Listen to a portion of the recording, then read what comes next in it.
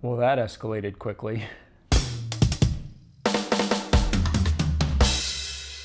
Hello, folks. So it's been an interesting couple of weeks for me here on this YouTube channel. You know, I thought there was a solid chance that my review of Bo Burnham's Inside would do well by my own standards, but I did not foresee a world where it did well by most people's. More than 15% of my current subscribers came in the wake of that review. And while I knew I would be reaching 10,000 subscribers sometime this month based on the existing trajectory, I would never have believed that I just passed 12,000 a few hours ago. Like, gosh damn, y'all. I don't know. I'm not gonna harp on this because I did a 4.5-hour celebratory live stream and we should just get going. But if you are a subscriber, new or old, thank you for being here. Welcome to the Week I Review. My name is Alec, and today I'm answering some questions from all y'all. But I'm gonna start with not a question so much as a consistent criticism. Many people have said variations of, I hate your face, or your performance is so cringe, or whatever, because they find my mannerisms annoying. Now, I have addressed this on multiple occasions, most lengthily in the review of Derek DelGaudio's In and of Itself, that somehow goes even deeper into my psyche than that Inside review, but I will summarize here. This is my face. I am not playing up or down my reactions for the camera. I am just weirdly and maybe aggressively expressive, and it bothers some folks, but that is legitimately not an act. Which isn't to say this whole thing isn't a performance of some sort, with the single exception of that sort of meltdown I had over some deleted files where I was just genuinely falling apart on camera. Everything on this channel is constructed. Like, I mean, I'm reading this whole thing from a teleprompter, right? And the at the beginning of that sentence was written into the script to make it feel as though I'm just talking to you and not reciting lines. And if you go back to my oldest videos, they feel less natural. And obviously I am much more comfortable with the teleprompter, but also the increased casualness masks a lot.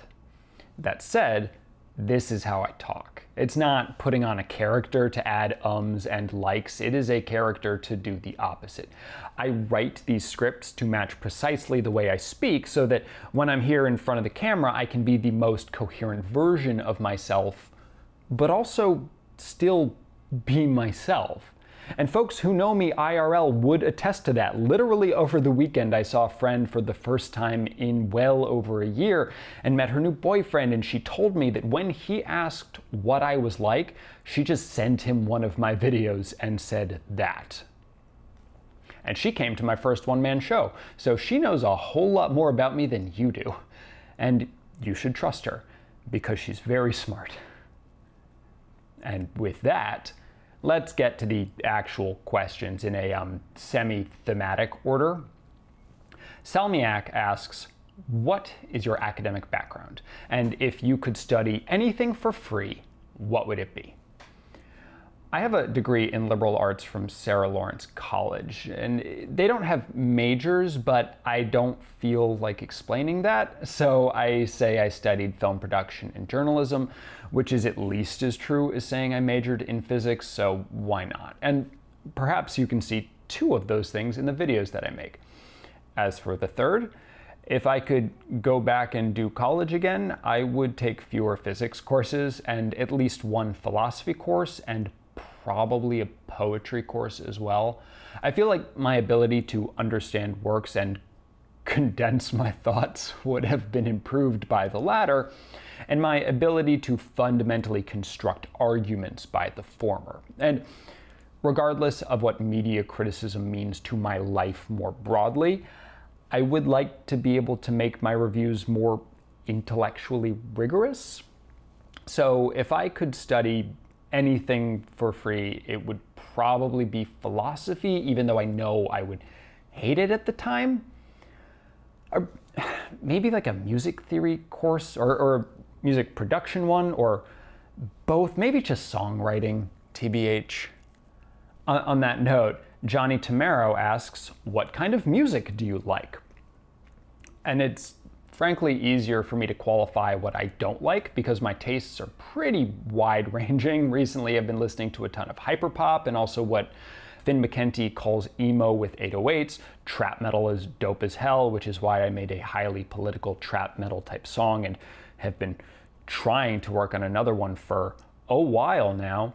I am digging the pop punk revival and am a big fan of post-hardcore, but also top 40s pop and rap and whatever is usually fine by me. Truth be told, I don't really care about lyrics or the meaning behind things. I just want stuff that sounds good, and obviously good is relative, but to me it mostly just means melodic.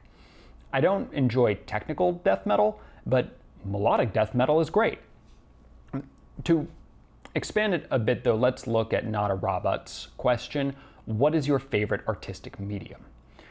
The short answer in the year of our Lord 2021 is almost certainly TikTok, because that's where I spend the most active time. Technically, I watch more YouTube, but that's usually on in the background while I do other things.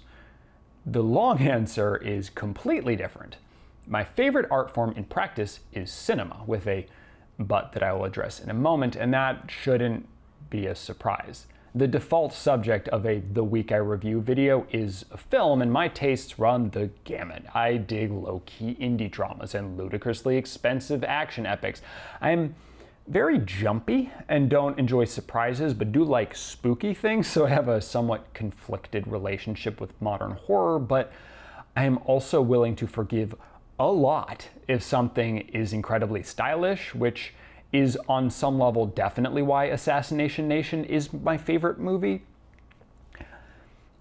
Really, I just want to watch things that aren't boring for the sake of being boring or actively offensive to my sensibilities, which basically means minimizing and ideally eliminating sexual assault, and also, not treating mentally ill people like monsters. It really shouldn't be that hard.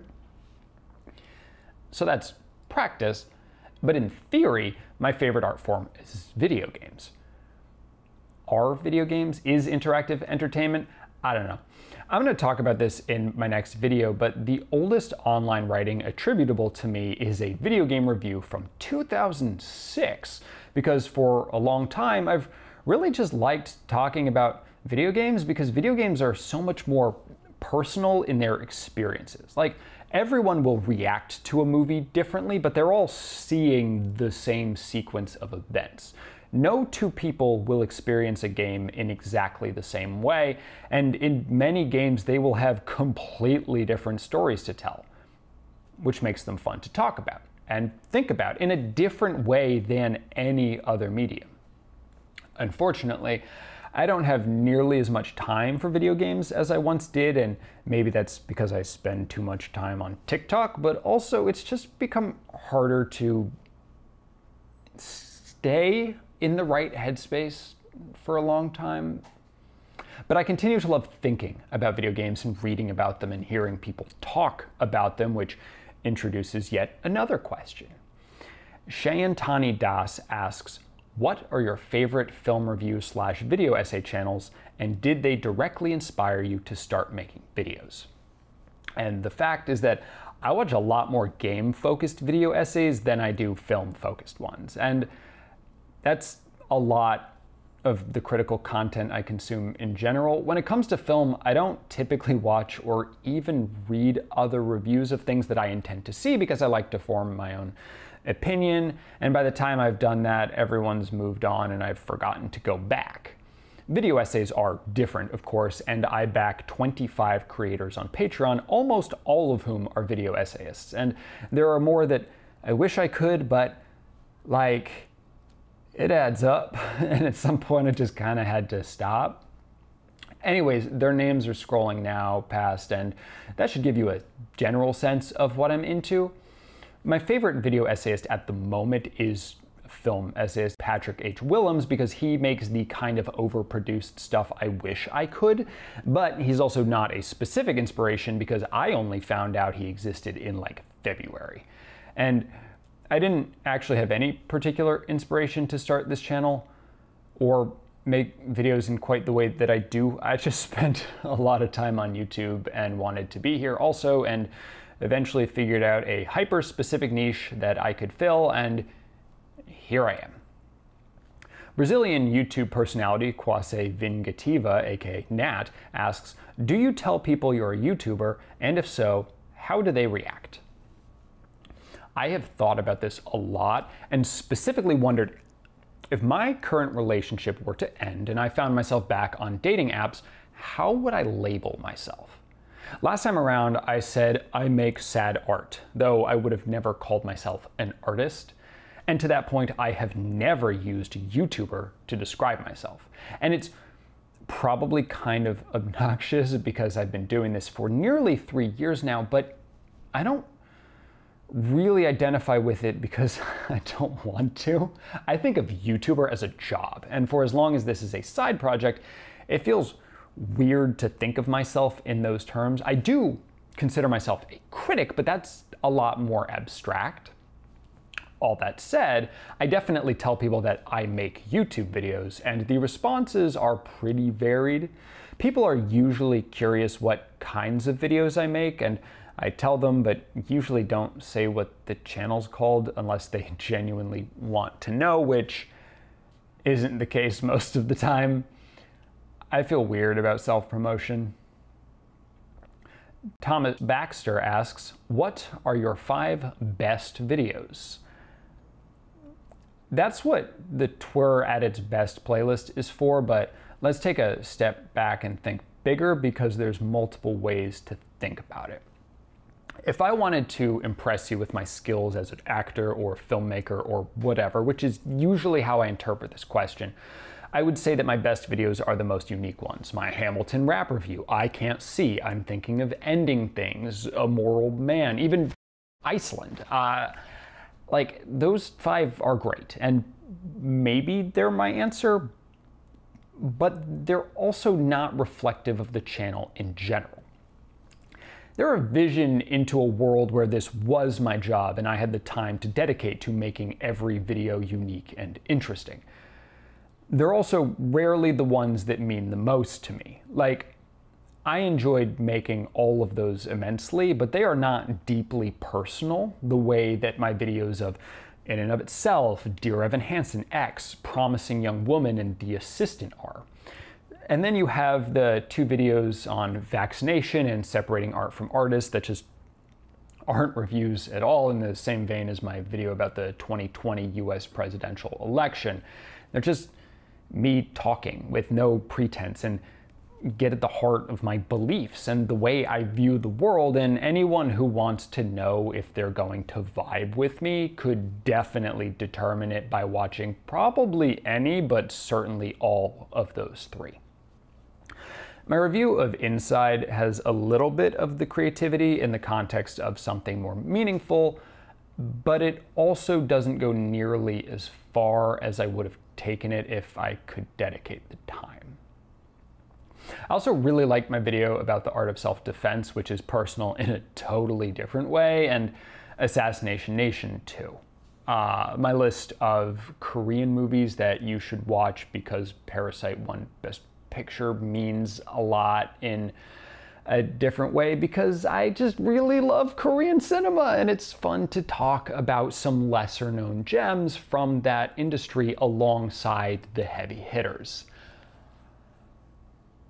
So I don't know, to punt a real answer to myself in like 3 hours, I'm gonna go through and make a playlist and put it in one of those cards there. Sorta Jacob asks, how do you square the need to make things you're happy with or proud of while dealing with depression and anxiety and all of those things that make it impossible to be happy and proud of the things you do? Kind of don't. The thing about YouTube is that it is incredibly low stakes when you're in a position like mine, neither particularly successful nor reliant on success. Like, with a few notable exceptions, these videos don't do all that well. And there have definitely been times where I have posted a video that I knew wasn't the best it could have been, or that my arguments weren't articulated clearly enough, but also I knew that it would probably just hit a few hundred people or maybe a few thousand, and that minimizes the risk of any serious callouts. Plus, the next video is always in sight. I would be paralyzed at the prospect of The Week I Review series finale, but as long as it keeps going, any given entry is kind of whatever. Which is why I have so much more trouble with all of the not YouTube stuff that I do. I have released 2 songs so far, and that is ridiculous. I should have at least a dozen that I think are fine, that I did and put out there as a way to improve my songwriting, but I have this overwhelming need to make something that I think is meaningful, and it's just not a thing that comes naturally to me. So I put all of this time into songs that are the best that I can do, even if the best that I can do would have been better with more practice. I've also mentioned before that I have given up on multiple short films after shooting had begun and plenty of blood, sweat, tears, money had been shed, because in the same way, I feel like I need to hit a certain level of quality and be proud, and frankly, I need to just lower my standards and let myself work on more things. But I don't really know how to do that, and it frustrates me. Mr. Divine asks a few related questions, but I'm just going to go with the most abstract one. Is it worth it to make content? And the answer is probably not if you don't need to. To clarify what I mean, let's look at Jason Patrick's question. What keeps you going when growth is at a standstill? What motivates you? The Week I Review's existence was sort of inevitable. I have this overwhelming need to inject myself into every conversation and not enough people in my life with whom I can have them. I've also spent thousands of dollars on all of this equipment, and if it was just like sitting in the corner over there, never to be used, that would make me very, very unhappy. I am motivated primarily by my need to make things, but also talk about them. And as I implied earlier, it's not that hard to make content because it has lower stakes than art. I need a creative outlet, and this is the one that I chose. To be clear, I am definitely unhappy about the fact that prior to my inside review, my traffic had basically halved. But at the same time, success was not my motivation and certainly never an expectation, even if it was obviously a hope. And it's not like my motivations are pure or whatever, because the fact that I don't run unskippable ads and rarely put more than one ad in even my long videos isn't because I'm benevolent, but because I'm worried that an ad break will make people leave, and I want them to watch the video more than I want the money, even though ideally I would actually like both. But you need a reason to keep going beyond the money. If dollar bills are how you are defining worth, creating content is likely to be a miserable experience for you. Marie Taylor asks something similar from the opposite perspective. What goes through your head when a project you didn't expect to take off just does? So I've had a few times over the years where the traffic on this channel has spiked, and it is interesting because while these spikes usually translate into new subscribers, they rarely translate into more numbers for the rest of the channel, and historically haven't increased views on subsequent videos either. Like, Inside was wildly successful. It is the 3rd most watched video on this channel. I don't think it'll beat Parasite or Solo, but I'm legitimately shocked it has gotten as far as it has, and it is still going pretty strong. However, despite the massive influx of traffic on the channel and the fact that my subscriber count went up so dramatically, the views on my previous videos have not seen a commensurate increase. You know, maybe new folks have been waiting for that list of the next 5 to watch, or maybe they just click subscribe as a courtesy thing and don't really care all that much and won't watch any future videos, hurting me in the algorithm and making it less likely that my next video will pop off. I don't know. And that's kind of frustrating. But in isolation, I'm always happy when any given video does well because I think all of my videos are worth watching, and so I'm happy when people do that. Elisa H. asks, do you ever write the script for a video that you don't end up filming/posting? I've never completely finished a script that I didn't do something with. I have started plenty that I never finished because other things came up, and there have been cases where I got a few hundred or even 1,000 words in before giving up, usually because I actually didn't have a real point I wanted to make, or I was unsure how to make it, or I just thought making it may be actively counterproductive.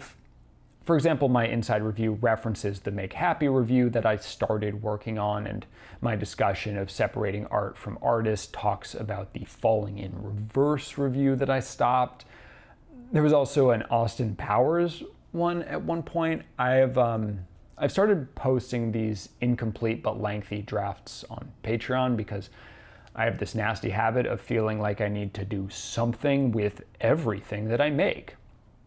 I'm pretty sure I talk about that in my In and of Itself review because that impulse is where my one-man shows came from. Patron and wonderful photographer Werner van Elfen asks me for 7 words to describe myself, which I absolutely hate, but he's paying me, so I don't really have a choice. But I don't know, man. If I were to just attempt adjectives, they would pretty much all be negative because I'm a pretty negative dude, especially when it comes to me personally. And my mom told me to stop being so mean to myself on my YouTube channel, so I probably shouldn't do that. But here is a 7-word sentence to describe me that actually contains one compliment. Exhaustingly self-aware, but fortunately, I'm cute. Like, if I was as unpleasant to look at as some of my commenters clearly want me to believe I am, this channel would have way fewer subscribers. I don't feel great about that, like cosmically, but it is what it is. Also, to the other parts of his question, my favorite food is probably pad thai, but I think my favorite meal was one I had at Real Coconut in Tulum, Mexico on December 30th, 2019. And I don't have any particular affection for Dune, but I'm super into Denis Villeneuve, so I am hyped for it. Julia asks, if directors covered each other's films the way musicians cover each other's songs, what director would you like to cover what film and why? To set the ground rules for this, we are taking a cover to be more faithful to the original than what we currently think of as a remake, but also distinct from the shot-for-shot remake that we have seen at times. It is a different director taking the same script and going off in their own direction with it. Basically how people treat Shakespeare. And I had 2 gut reactions. The first was Taken 3 by Gareth Evans because it has such infamously bad fight scenes, but I'd rather see Gareth Evans take on something better written with action that's just sometimes a bit much. Like his take on the Bourne trilogy. It probably wouldn't be better overall than what Doug Liman and Paul Greengrass did, but I think it would be fascinating to see. The other thought was Baz Luhrmann doing pretty much anything from the black and white sound era. Like, I know he did The Great Gatsby, and that's sort of the same thing, but what about fucking Citizen Kane? Can you imagine Baz Luhrmann directing Herman J. Mankiewicz's script for Citizen Kane? I sure can't, but Glitch Gum's hyperpop cover of Phoebe Bridgers' Kyoto is good as hell, and it seems like the same energy. I'd see it opening night in IMAX 3D for sure. Patron and frequent I Am the Sword asks, what is your least favorite movie? The boring answer is Birdemic Shock and Terror, a movie that makes me irrationally angry because of how poorly made it is. As someone who definitely wants to have directed a feature at this point in my life, the fact that James Wan just fucking did it and then became successful, even ironically, frustrates the hell out of me in a way that something like The Room doesn't, because at least the audio in The Room doesn't cut out in between every fucking shot. But I like the idea of choosing the worst from the things that should be the best, and that's got to be Tetsuya Nakashima's The World of Kaneko. Remember when I said that style can make me forgive a whole heck of a lot?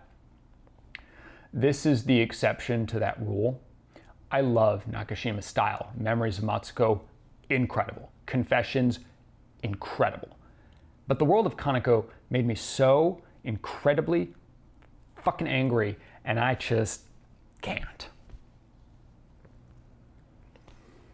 I wish I was ending this on a lighter note, but the other questions that I might have used, honestly, I just couldn't come up with decent answers for. Sorry to those folks, and I appreciated the questions. If you still really want an answer to them, I do live stream AMA things every couple of weeks, so you should just show up and ask. Yep, we're done. Thanks so much for watching. Thank you particularly to my patrons, my mom, Hammer Marco, Kat Saracata, Benjamin Schiff, Anthony Cole, Magnolia Denton, Elliot Fowler, Greg Lucina, Kojo, Phil Bates, Willow, I Am the Sword, Tomatown1, Timo, and the folks who'd rather be read than said. If you like this video, that's great. If you want to see more, they're not fucking like this, but you know, my review of the Anthropocene Reviewed is coming at some point soon. It'll be a lot, but I hope to see you in that one.